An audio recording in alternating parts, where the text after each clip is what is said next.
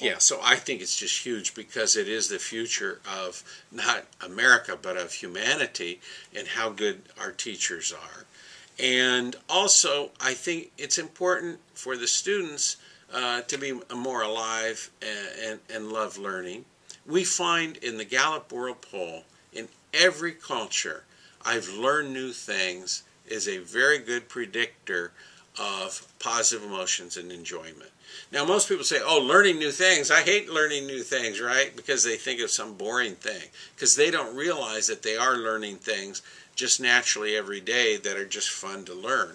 And so as humans, we have big brains. So we're built to enjoy learning. It doesn't mean we enjoy all learning, but it should be an enjoyable experience. The other reason is because if you are a good teacher, you get reinforcement, and it's rewarding in itself. I have students that come back after 20, even 30 years, or email me. Today a student emailed me. I probably haven't seen that student in 25 years. And so that's very rewarding, and they tell you what they're doing in life and so forth. So it's exciting, and it keeps you involved and connected.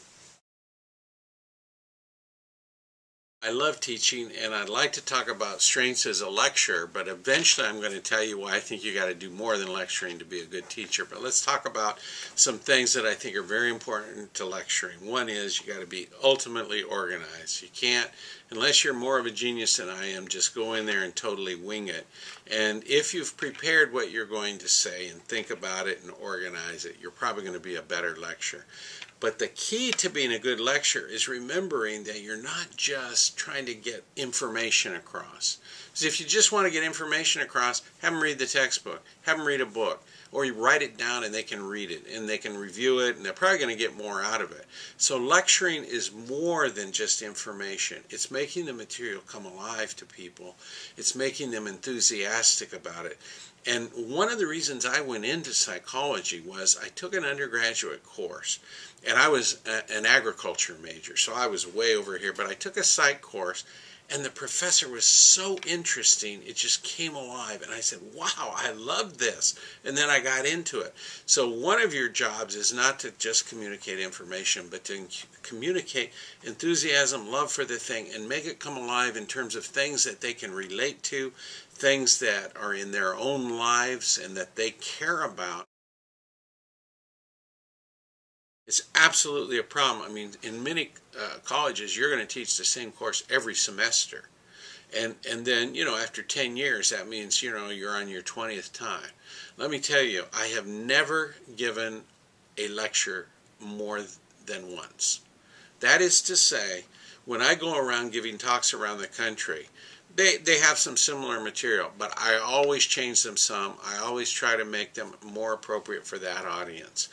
It's more work because it takes an extra hour or two to change the talk, but it keeps it fresh, it keeps it interesting, and it makes your talk better because you don't just become predictable like a robot.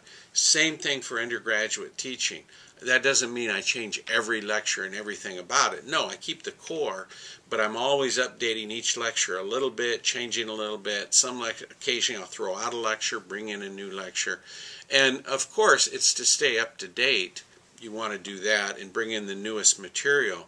But the real reason is to stay fresh and exciting yourself so that you sort of are still captured by the material. Now, one of the things young people have to know, though, is that writing that lecture the first time is time-consuming. It takes me about 1 day to write 1 hour. So the first time I teach a course, and I've never taught it before, I'm spending 3 days a week for a 3-hour course. Well, that's a lot of your time. So you do want repeats in your schedule, but you don't want to become just routine. So you want to bring it in a little new stuff, but you don't want to rewrite your lectures. Now, one of the things that helped me was I did teach a little bit in grad school so that when I got out I had lectures, because that first year on the job can really be crushing, because especially if you have to teach 2 or 3 new classes, really it's pretty much all your time. You don't get much research done that year. But I do think it pays off in the sense that You've now spent a day thinking about your lecture, so you've really thought about what material should go in, what shouldn't. You've planned some jokes, you've planned some engaging material to, maybe even an exercise or two to engage people, and then it really pays off, the preparation.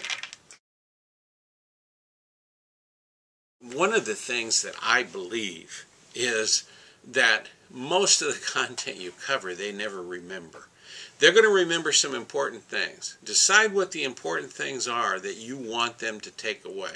One of those important things may be a curiosity about the world, so they continue to learn. I would say that it's a mistake to say, I've got to cover everything, and I'm going to teach them every darn thing there is to know about social psych, right?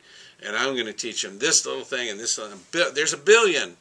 And I'd say, boy, if you can get them to actually use and remember 10 or 20 things, just 20 concepts in their life, and be able to use those, boy, that's going to be successful.